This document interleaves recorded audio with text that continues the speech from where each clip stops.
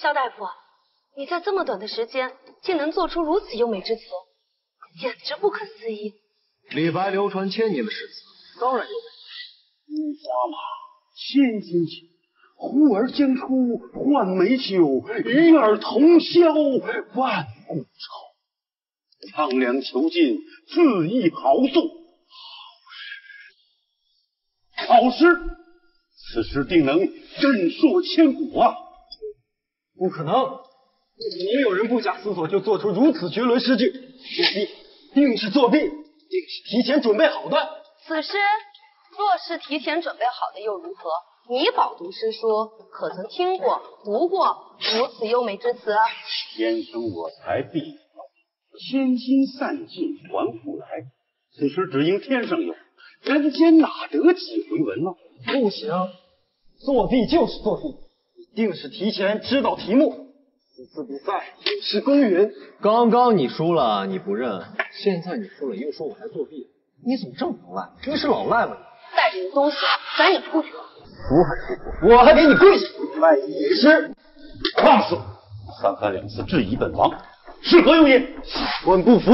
服不服那是你的事。眼下胜负已分，带着你的东西赶紧出去吧。哎，郡主，等一下。萧大夫，你有何话要说？既然赵公子不服我，那我就跟他再比，比到他服为止。萧大夫，眼下你已经赢了，何必要跟这种人计较？放心，我自有把握。哎，听赵子，若是现在我让你出题，然后我即刻便能赢出千古绝句，你服还是不服？如果我出题，按我的要求，你还能吟出这样的诗句，我不仅服你，永世不得踏进王府，我还给你跪下，拜你为师。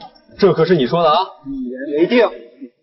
唐诗300首，各种题材都有，你随便出。那我出题了。刚才王爷以酒为题，既然提到了酒，肯定离不开饭，那就以饭为题，要求必须是五言绝句。饭为题，这叫什么题目？他要是做不上来，那必是破壁无疑。怎么可能？赵公子，此题可是你出的。好，以饭为题，我这就脱口而出。饭就是餐，五言绝句你听好了。锄禾日当午，汗滴禾下。谁知盘中餐，粒粒皆辛苦。怎么可能？赵公子，此题可是你出的。世上短短20个字，便道出了农民心平平之心以及节俭之德。怎么样？继续啊！以春为题，五言绝句。春眠不觉晓，处处闻啼鸟。夜来风雨声，花落知多少。再来，以雪为题。千山鸟飞绝，万径无踪灭。孤舟蓑笠翁，独钓寒江雪。继续，以草为题。梨园尚早，一岁一出浓。野火烧不尽，春风吹又生。再来，雪为题。床前明月光，疑是地上霜。举头望明月，低头思故乡。此人必为妖人，还没拜我为师呢，不想走啊？妙哉妙哉，萧大夫的才华冠绝古今呐！今生有幸能一睹公子才华，简直是不可思议，是小女之幸。幸亏我语文学得好，背会了这么些古诗。看这样子，我在这儿要成为大文豪了呀！不值一提，不值一提。怎么样，赵公子，这回心服口服了吧？你不是人。赵公子，愿赌服输，现在跪下拜我为师。此人必为妖人，行蛊惑之术，请王爷明察。输了就是输了，这才出到前面。王爷，休得强词夺理，若再如此，别怪本王不客气。我等先行告退。哎，等等，还没拜我为师呢，就想走啊？哎，不说话不算数。算了吧，他爹可是当朝宰相，还是不要让他太难看。小子，你到底是何人？此人绝非凡人，定是妖人。放开！我妹妹这……嘿，哎呀，你马上都是我大舅哥了，你问我是谁？父王，赵公子说的没错，此人绝非凡人，定是妖人。灵儿，休得无礼，放开萧大夫。他哪里是大夫？他明明……放开！萧大夫，请见谅啊。回王爷，这都是一家人，不必客气。不必客气。如果我们记错了法章，说过，若是我赢了那赵公子，您就将郡主许配给我。不知现在此话，谁说要嫁给你了？小蝶，我们先走。哎，郡主，小大夫，果真对小女有爱慕之情？哎呀，爱慕呀！你有资格娶我妹妹吗？你不过就是一个臭大夫而已。这，你配吗？言儿，既然我们答应的事，就要言而有信。今天我做主，把言儿。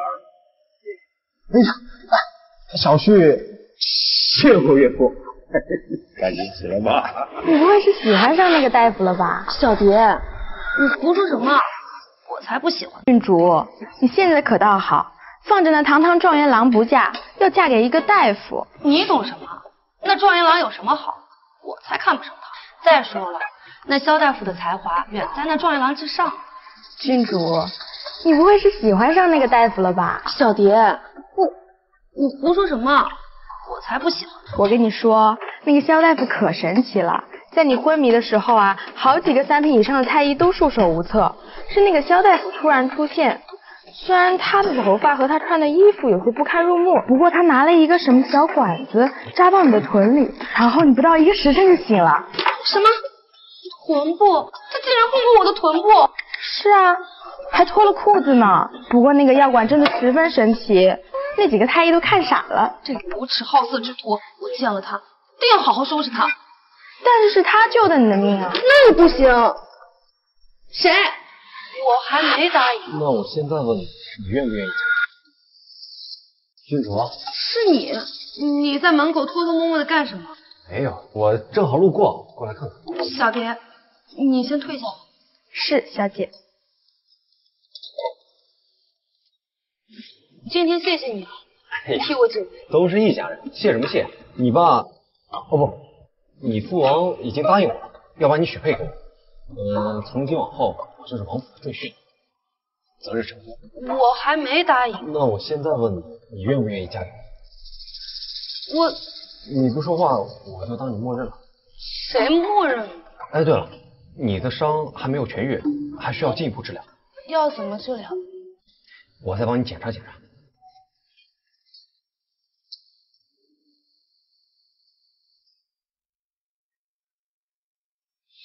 心跳好快。肖大夫，你这究竟是什么？我心跳好快。不好了，小姐，不好了！你不叫门就进来！不好了，小姐，王爷被抓走了。什么？父王被抓了？是皇上下的圣旨，罪名是通敌卖国，王爷已经被抓去大牢了。通敌卖国？我父王怎么可能通敌卖国？小王爷在大堂等着我们，他让你赶紧去。皇兄，父王怎么了？怎么会进大牢呢？你问他呀，都是他干的好事。我还要杀了你！你把我王府害惨了！你打我干什么呀？我还要杀了你！你把我们王府害惨了！你什么意思啊你？说，到底什么情况？就因为他，我得罪了赵公子。赵公子为了报复，竟然伪造了一份父王暗通敌国的证据，交给了皇上。现在父王抓进了大牢，我们王府也面临抄家。这一切都是他引起的。什么？就因为那个赵公子没有提亲成功，所以他就得罪了？你以为呢？要是没有你，倩儿嫁给赵公子，就不会发生这些事。没良心！那要是没有我，你少跟我废话！我们现在正在审理部，证据确凿后，我们可是要被抄家的。怎么就证据确凿了？那伪造的证据怎么可能确凿嘛？等审理完之后，真相大白不就行了？你说的倒是假。那赵公子是谁？聪明绝顶，现在父王被抓进去，说明伪造的证据已经骗过皇上了，必死无疑。可谁敢？其他事我都可以答应，可是他不行。